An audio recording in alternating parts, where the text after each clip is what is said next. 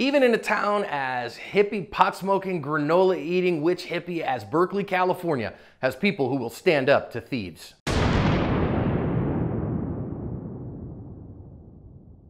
Thanks for joining us for today's active self-protection lesson. I'm your host, John Correa. I can only pick on the Bay Area folks because I am a Bay Area boy, born and raised in the East San Francisco Bay. Lived there until I was 18 years old. So I'm just giving you Berkeleyites a hard time, okay? That's where today's lesson comes from. Today's video is brought to you by the generosity of Newbold targets. Newbold targets are self-sealing, reactive polymer targets that act like steel targets for training and practice, but are safer than steel. They allow bullets to pass completely through the target without ricochet or lead splatter. Check out their links in the description and thank them for bringing us today's video. So these folks are all just sitting and enjoying a coffee, doing work. You can see them with their laptops up and all that stuff. It's just a normal day. You're gonna see these two guys walk in and come in. They didn't order anything. They asked for a glass of water, and then it's gonna cut because they hang around for a couple of minutes. And after that, this dude just reaches over, grabs this lady's laptop and runs off. She runs after him. The dude in red grabs the second laptop, but the owner of that laptop grabs a hold of him and they hold him down. They actually got both laptops back, kept that one dude until authorities arrived, and it gave this clerk who came to help back something as well, and that is where this one ends. Good for those people protecting their property and stopping these thieves. If you want to get better as a self-defender, one of the best ways that you can do that is joining us in our monthly online seminar. There's a link in the description. August 2020, we are talking about legal and moral use of force. So come and join us for that one. We're starting that discussion. It's going to take us more than one seminar for sure. So hit the link, join us for that, and get better as a self-defender. Let's think about lessons tonight. First part of this lesson is paying attention to your surroundings. I don't say situational awareness on purpose. I say paying attention.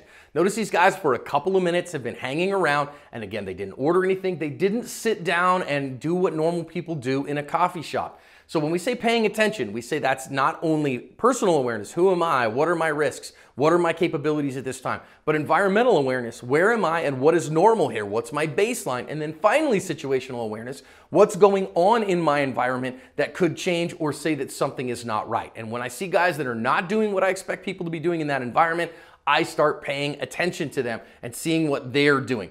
Now then, from the time, we're gonna talk about human reaction here. The first guy, the guy in the gray, he grabs a hold of this laptop. Now, how long would it take you to orient on that problem and start to respond to it? We talk about Colonel Boyd's OODA loop, and that's something that we do gotta think about. He runs out the door, and our victim here has right at 1 second before she starts moving. Very common. I'm not calling her out at all for that. To be able to see, holy cow, that guy literally just grabbed my laptop. Now he's heading out the door. I have to respond to that. To orient to that problem probably takes you a half to 3/4 of a second. And then starting to respond to it takes another 1/4 second. And she's sitting in a spot where it's going to take her a while to get out of there. So sometimes that's maybe a great idea to not be the one who's sitting at the door, to protect yourself by putting yourself in a place where you have more response time. Now, she's gonna head out the door. Is it cool for her to defend her property with physical force? Unequivocally, yes.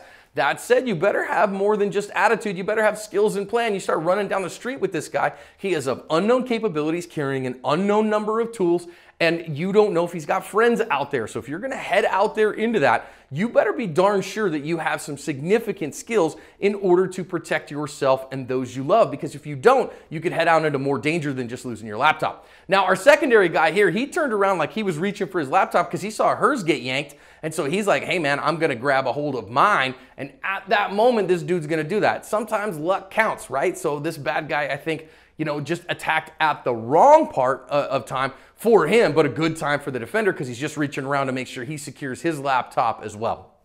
And that being the case, he had a little bit more advanced notice because he was looking in the right direction at the right time. Sometimes luck counts. Now then, he jumps out and gets after this guy. Again, because he's already primed for action, his response time only takes about a half a second instead of a second. So there's something for us to be thinking about. The fact of the matter is that when you're primed for action, your response time and your response will be better and more definitive than if you are not primed for action. And of course, I think that makes just kind of good common sense.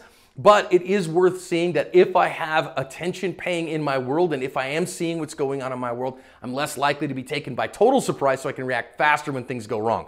Now then, I think it's great that the gray-haired guy in the blue shirt jumps in as well. Of course, we always talk about working in tandem and communicating well and making sure that you are doing what you can to make sure that you get this guy out of the fight quickly. So the big thing I want you to see here is pay attention to the hands. Danger always comes from hands, so you want to do what you can to secure both of the bad guy's hands as quickly as you can. And then this is where some ground fighting skills, some jiu-jitsu, stuff like that to get this guy in a spot where he can't hurt you or anybody else around, I think is really wise. Now, they're able to hold him until the cops get there, and I think that's a really good thing. And an awesome part. And I also think, you know, that people coming in and giving her back stuff and all those things shows this, that people generally are still good and they want to protect each other. And they don't put up with this kind of garbage in our world, even in a place like Berkeley that I know that a lot of America says is, you know, kind of a real bastion of the left or whatever. The good, sane, sober, moral people still think that private property is important and protecting people from being stolen from is important. So let's remember that, friends, as I know it's a polarizing time in our communities and in our nation. Let's remember to be good to each other and take care of one another as we seek to cover our asp.